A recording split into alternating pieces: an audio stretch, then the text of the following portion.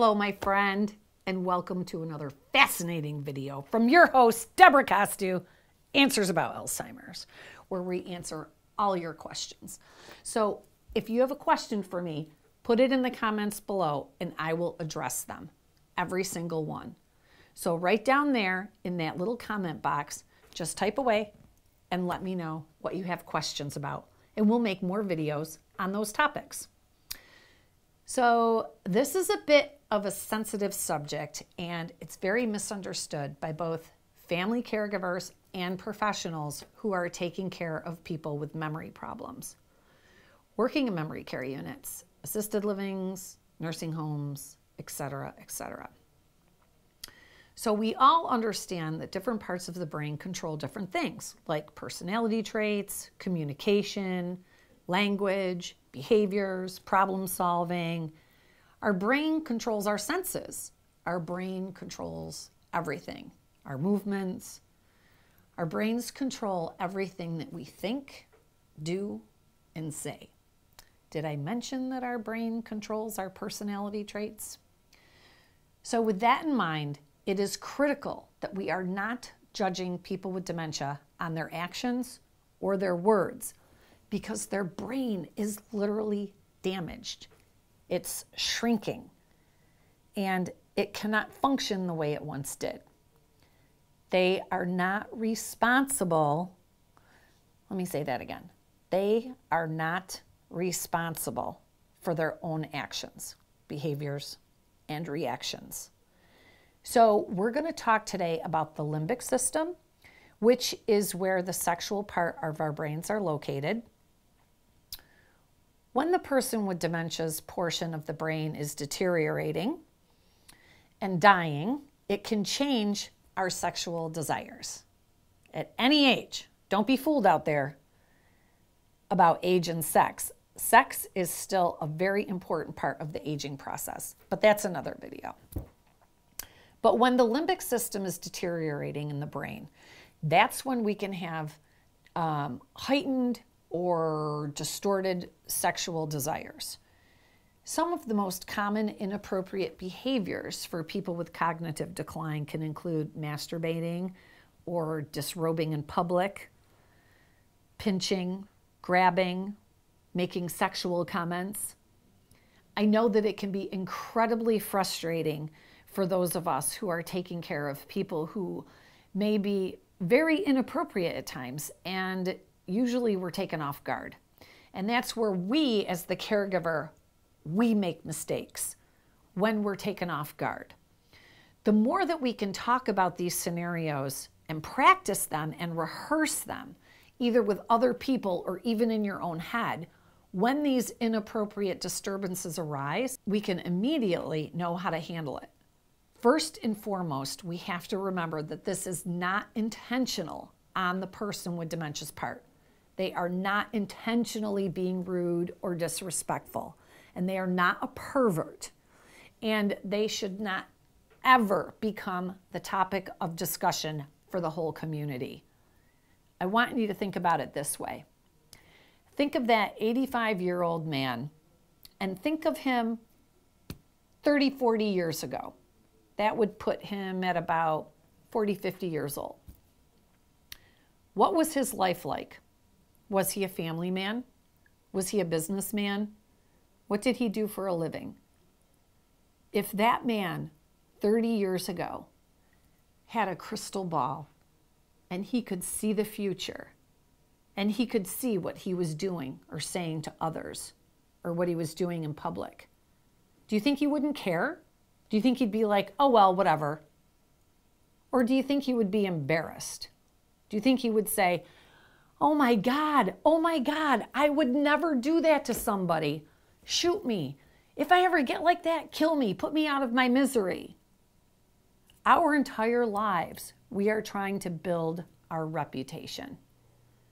And I think for most people, if you say something inappropriate at the wrong time, and we've all done it, we're remorseful, right? We regret it. So how do you think that person with dementia would feel if they were capable of feeling, which they're not? Think about that.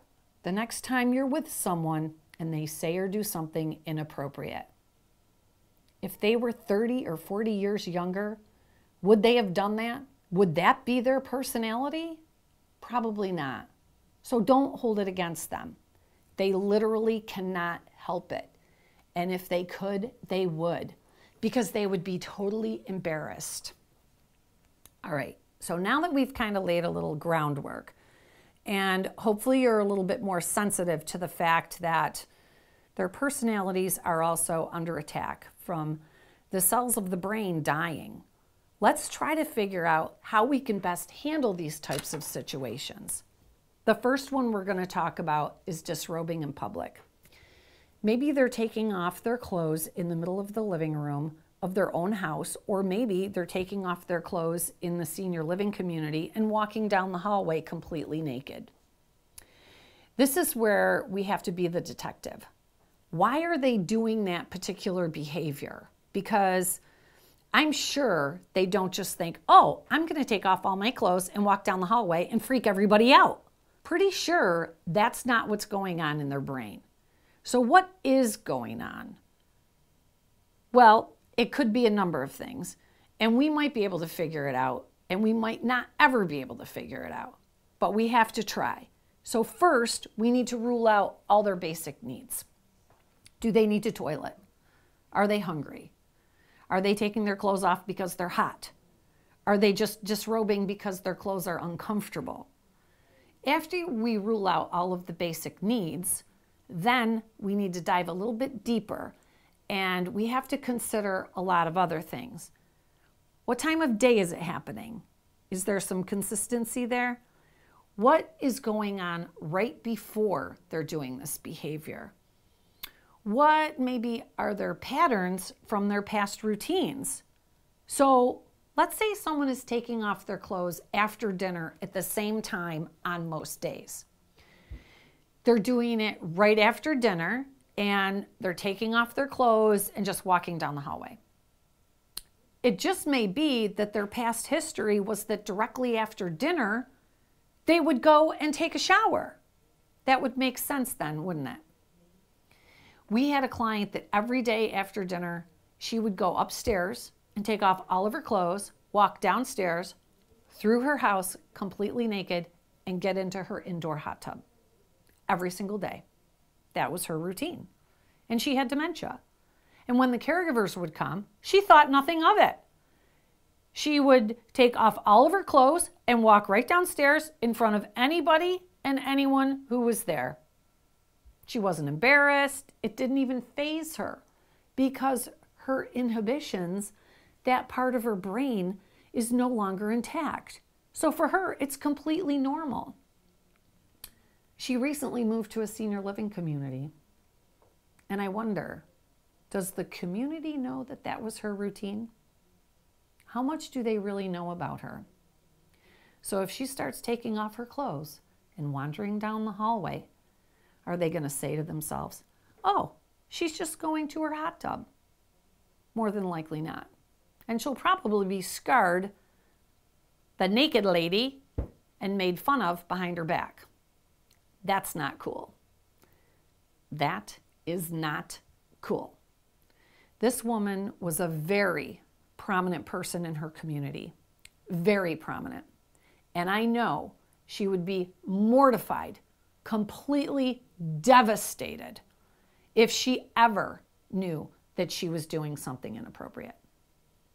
We as the professionals and we as the caregiver have to remember who this person was, because they are still that person.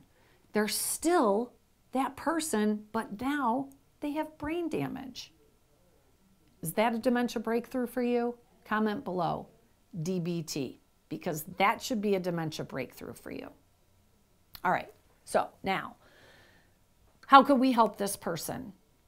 If we know that they're going to take all their clothes off, then we can intercept. So right before the end of the meal, we could escort that person to their room and say, okay, it's time to get in the hot tub, and help them take off their clothes and then walk them down to the bathing room.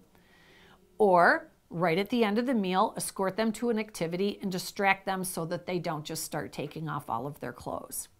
Another great strategy or an idea might be to have a blanket tucked away nearby so that if the person does randomly decide to start disrobing, you have something that you can discreetly cover them up with and ask them to come with you to another area to protect their privacy.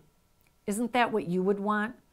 Wouldn't you want someone to discreetly cover you up and escort you out of the area?